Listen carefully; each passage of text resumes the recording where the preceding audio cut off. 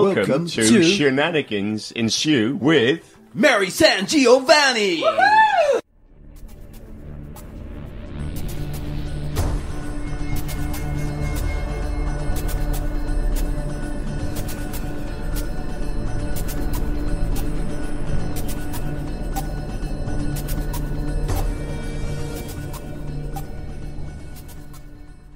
Hi, folks. Welcome to Cosmic Shenanigans, where we are up to Cosmic Shenanigans for 2020. It's our first episode of the new year. I'm very excited.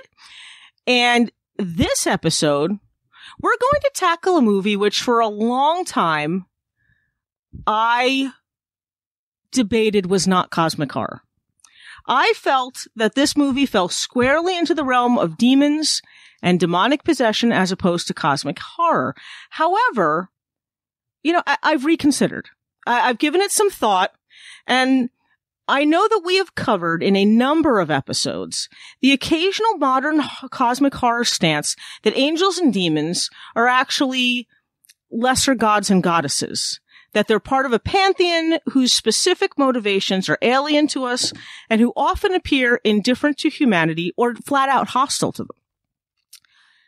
Despite demonic possession stories' frequent focus on the downfall and destruction of the individual, which would make it almost opposite cosmic horror, I can see where a case can be made that these lesser gods, in displaying power through control of a human body, are actually amplifying the idea that humanity as a whole, individually or collectively, is powerless against forces in the universe greater than itself.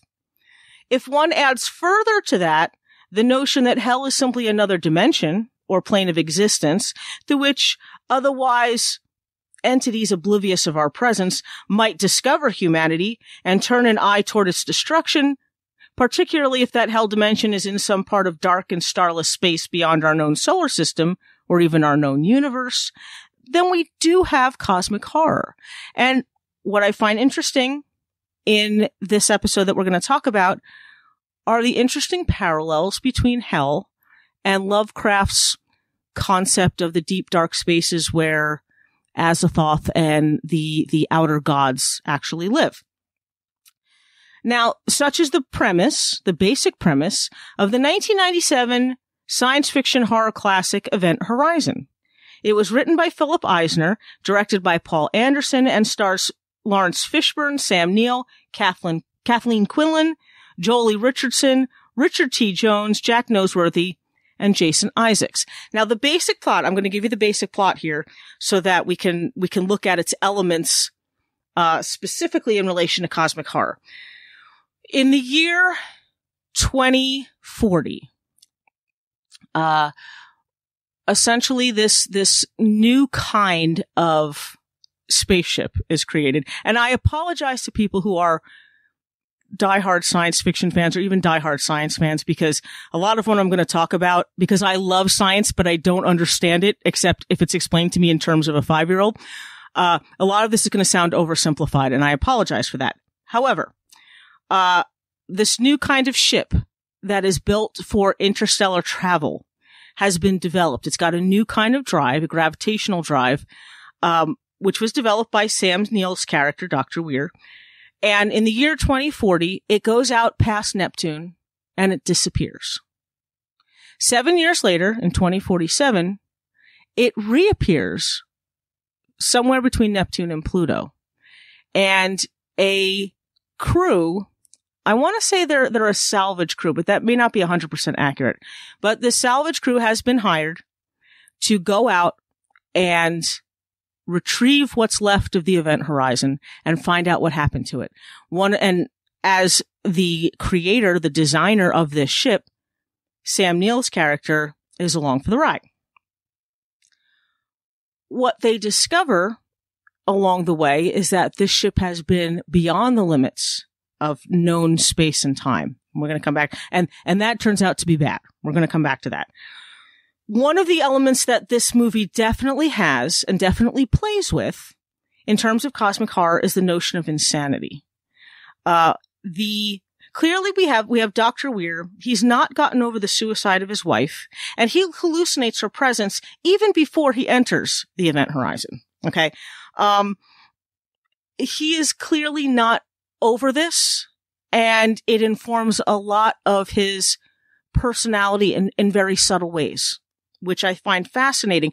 It is also, I think, when last week we talked about how Nyarlathotep would look for an inn to break your mind, a thing that might have already been there, a weakness, a hole in the armor, if you will, that could be exploited in order to break your mind and flip you over to the insanity and chaos side.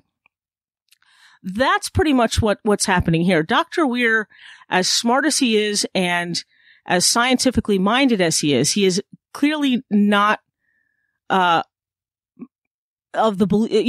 any belief in the supernatural, or tends to go out of his way to ignore it, even when evidence presents itself. He is, he's the voice for science, but he has that predisposition to be influenced by whatever, the force is on the event horizon, because he already feels incredibly guilty and incredibly depressed about the death of his wife. We also have, essentially what happens is that where the event horizon went for 7 years, it brought back a life force. The life force is not categorized consistently as an entity in the movie. It's categorized as a life force.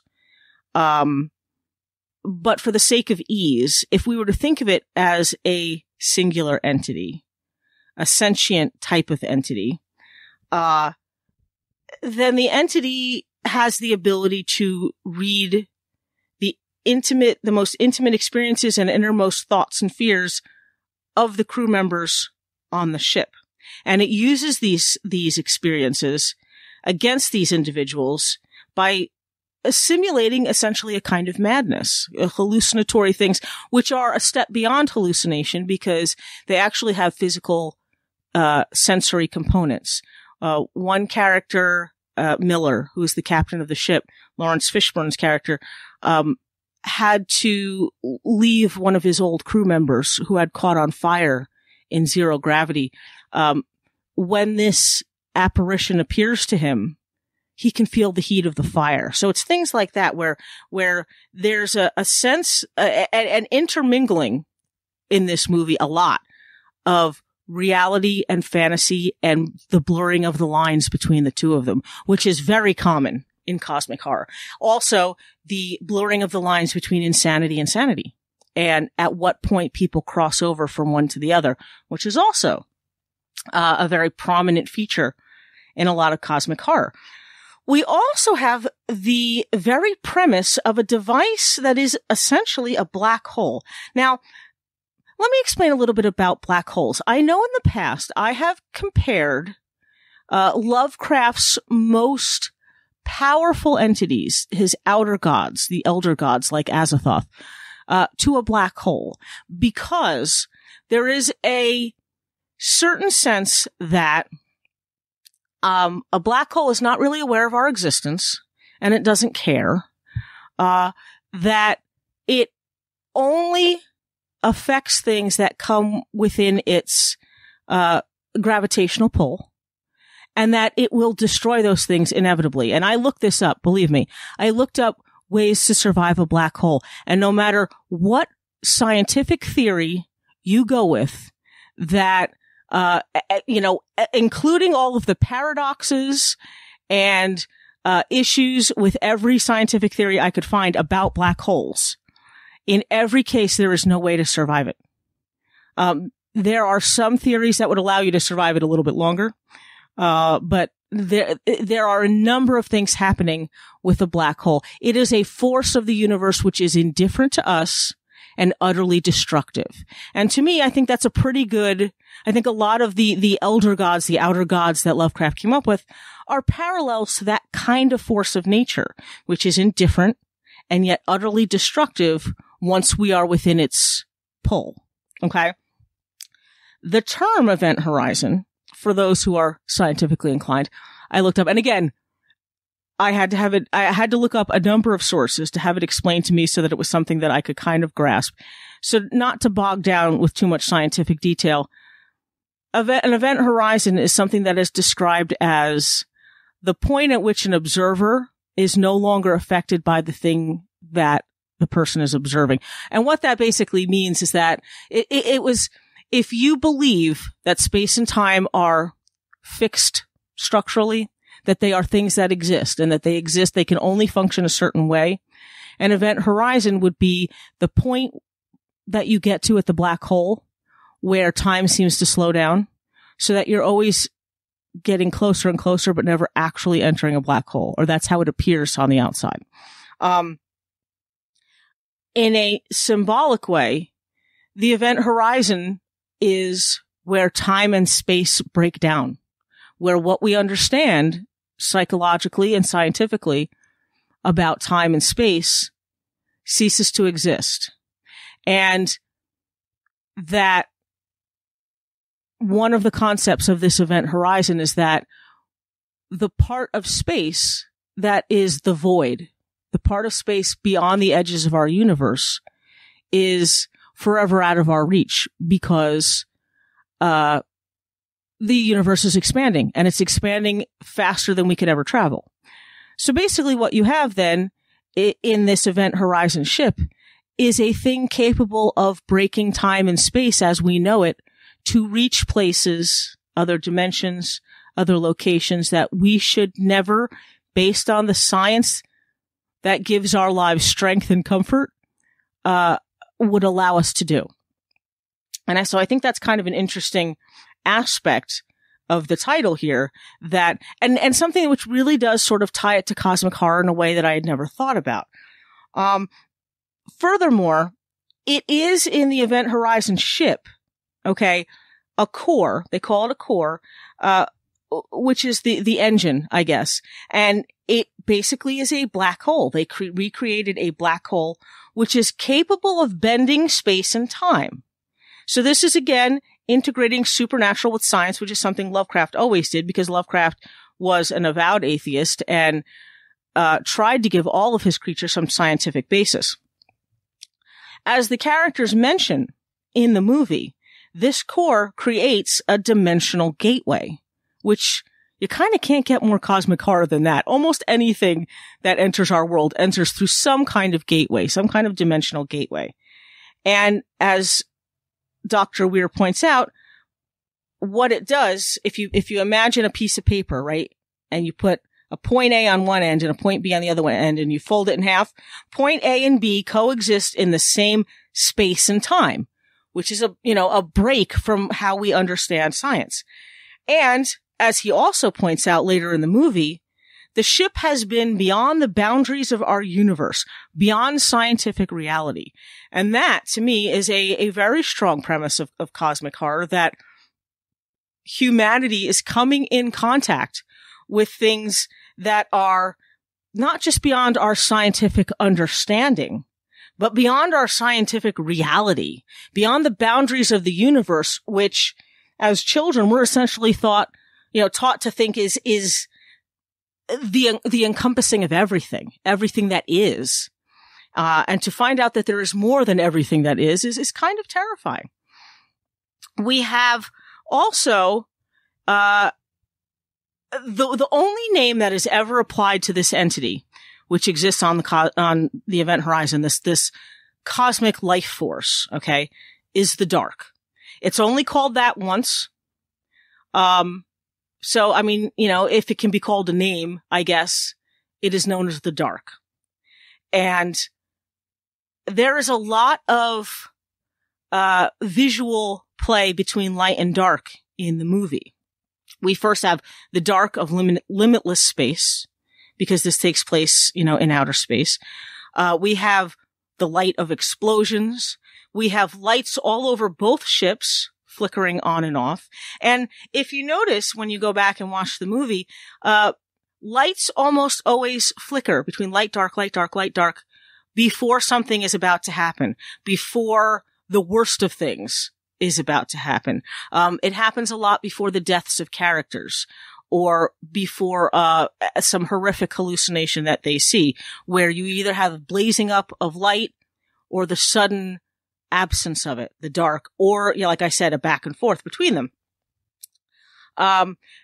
When light and dark are juxtaposed, it's like a battle between reality and the distorted reality is being waged, which goes back to the idea of a black hole.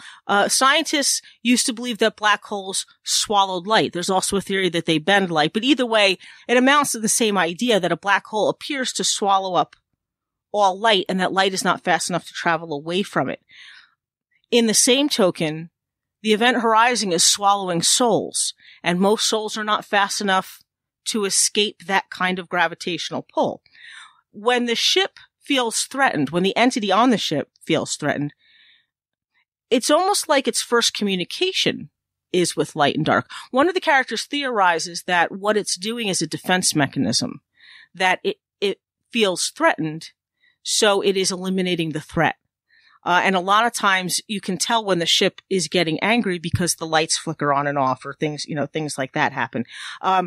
When the characters are essentially devoured by this entity, their eyes turn all black.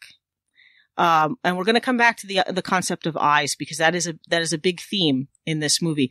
But what I find interesting is that it's a reversal. What they do with light and darkness is almost a reversal of what is usually done. Usually we think of light as safety and knowing, and we think, like people say you're in the dark, it means you're ignorant of a situation, you don't understand what's going on. In this case, darkness is all the knowledge of hell. And light is the last opportunity that you have to sort of reclaim some kind of sanity, some kind of, mental safety. And so when the darkness swallows your light, then it's gotten to you, and you can't escape that kind of gravitational pull. What we also have now, I had mentioned before the concept of eyes. Eyes in this movie, and I bring this up because in cosmic horror, this is also something that seems very common. The idea of knowledge and of seeing and of sudden understanding of things that we weren't meant to know. And a lot of Lovecraft's work, the main characters go out of their way to seek this knowledge. In some cases, especially in modern cosmic horror, the knowledge is a result of some other thing that they're seeking. But it's inescapable. Once you know it, you can't unknow it. And this takes the form in this particular movie of eyes. In many of the characters, in their downfall, their eyes are either clawed out or hollowed out in some way, or as I mentioned before, completely black, because it indicates that we shouldn't be seeing these things. We shouldn't be knowing these things, and yet they have a hold on us. What I think is interesting is that the idea of knowledge that can't be unseen is a premise that appears both in cosmic horror and in the Judeo-Christian versions of hell, and possibly in other religious. I can't speak with authority to that, but I believe that other versions of a hell-type place use the same concept, that the real depictions of hell are not just like, a pit of fire, but this idea that it's an endless loop of something you can't escape, some torment that is forever foisted on you. We have the idea that Adam and Eve ate the fruit from the forbidden tree, and then all of a sudden they could see, that they knew everything, and that the knowledge was their downfall, that it was ultimately too much for them. In hell, it would be that you would suddenly understand all of the things that you were blissfully and thankfully unaware of. And as one of the characters says, that this dark, it shows you things, horrible things. And when they ask you what is showing you this, he says, the dark inside me from the other place. Dr. Weir explains that the event horizon tore a hole in our universe, a gateway to another dimension, a dimension of pure chaos, pure evil. So what we have is the outpouring of chaos, like Nyarlathotep's, ultimate goal, a dimension of that is chaos itself, that is Azathoth, essentially, and that this ship tore open that dimensional gateway and allowed us access to things that we never should have had access to. Finally, we have, and this is one of those less frequently recognized aspects of cosmic horror. But the longer I do this show, the more I realize that this comes up far more frequently, I think, than most people think, because Lovecraft tended to want to leave stuff to the imagination. That he wanted to emphasize the idea of things being too alien to describe. And also because I think that there was a certain, and this might have been a personality thing, or the time when he wrote this, he glossed over the details of a lot of horrific things that he did imply. I mean, his stories implied rape, they implied orgies, they implied a lot of deviance and a lot of horror, a lot of violence. What we have here, a lot of body horror, which is not something that is normally associated with cosmic horror. Normally, graphic violence is associated with extreme horror, splatterpunk. It's not usually associated with cosmic horror, but it is there. And I think modern cosmic horror has decided to show you that which cannot be shown. We do, in this movie, we don't ever see the entity that is the dark, except in the form of the hallucinations that it shows the people that it is targeting. So there is that. There is the element that maybe we are not capable of seeing whatever this thing is in whatever dimensional form it exists in. But we do see this concept of body horror versus mental torment. There's a point where the characters discover a ship's log, which only very briefly and in flashes, almost as if it was Lovecraft doing this. It shows you little brief flashes of torture and orgies and, vivisections and, people being cut open and organs spilling out, cannibalism, people eating each other. And they show you just enough for your brain to register something horrible. And then they move on. It is a very short clip. It is actually, strangely enough, in the year that this came out, the edited version of this movie does not show you the video for more than a second. The unedited version shows you several seconds of this. And by today's standards, it's fairly tame as far as a horror movie goes. But I mean, it was very shocking at the time. I mean, there were things there that they didn't often show in any kind of mainstream horror movie. And it was body horror. It was people wrapped in barbed wire. It was people, on spears. It was, all kinds of horrific things that you're only shown for a brief second. But cosmic horror, one of the, thematic aspects of cosmic horror is that, the body is, we tend to think because we experience our entire world through our senses. So physicality is important to us. Okay. One of our biological drives is sex and physical intimacy. We eat, we drink, we see, we hear, we feel, we taste.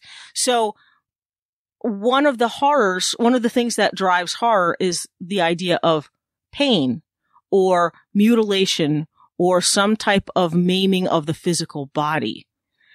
Cosmic horror almost embraces that, for different reasons than extreme horror does. But it embraces it in a way that says that, not only is your life meaningless, not only is your mind, a toy to be broken, but your body's even less that. Your body is a prison. It is basically it's just clay to be smushed into different directions and the respect for the physicality of humanity is nil in cosmic horror, because most entities, to them, physicality is like the characteristic of the lowest kind of life form. And it's really the mind, the limitless imagination, the limitless potential of human thought and feeling and imagination, which is of more interest to them. And that is what it targets. That is what the entity in the Event Horizon targets. It's more the mind. So that mutilated bodies is, it's just par for the course. I mean, we see bodily torture and mutilation in the log, but we also see, and this I didn't notice. I mean, I've seen Event Horizon several times and I've never noticed this, but if you looked toward the end of the movie at Weir, once he has been essentially devoured by this darkness and has given over to it, there is a scene where he confronts Miller, in the core room of the ship. And he has cuts all over him. And if you look at his face, it looks like basically somebody just took a razor and just, gave him 1,000 little cuts all over his face. If you look at his back, though, and this is what I had never noticed, those cuts are not random. They are actually in shapes. They actually look like runes. And that is also a cosmic horror element. This idea that, there is as much magic in the natural. There's as much supernatural in the natural as there is scientific. This idea that he has been marked, but he has been marked with the runes of a dimension that still understands the power of magic, the power of dark magic. And I thought that was kind of fascinating. And part of the body horror of this is that he is no longer in control of his mind or his body, but that he is connected now to the ship and that he's connected in a very traditionally cosmic horror sort of way with these markings and runes. So that is Event Horizon.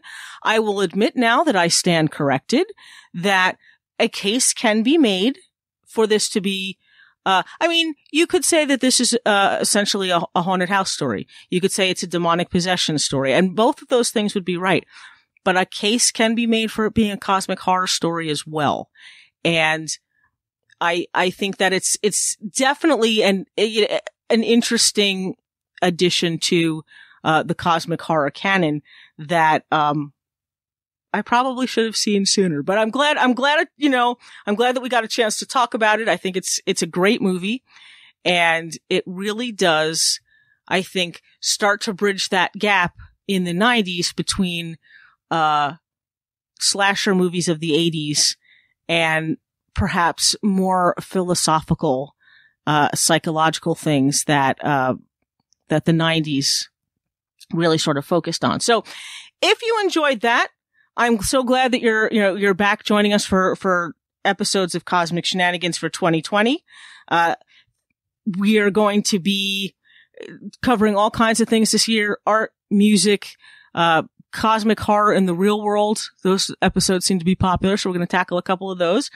And I look forward to bringing you Cosmic Shenanigans from all over the universe in future episodes. If you enjoyed this episode, you can listen to past, present, and future episodes of Cosmic Shenanigans on a number of different platforms: Project Entertainment Network, iHeartRadio, iTunes, Spotify, Stitcher, although I think iTunes is Apple.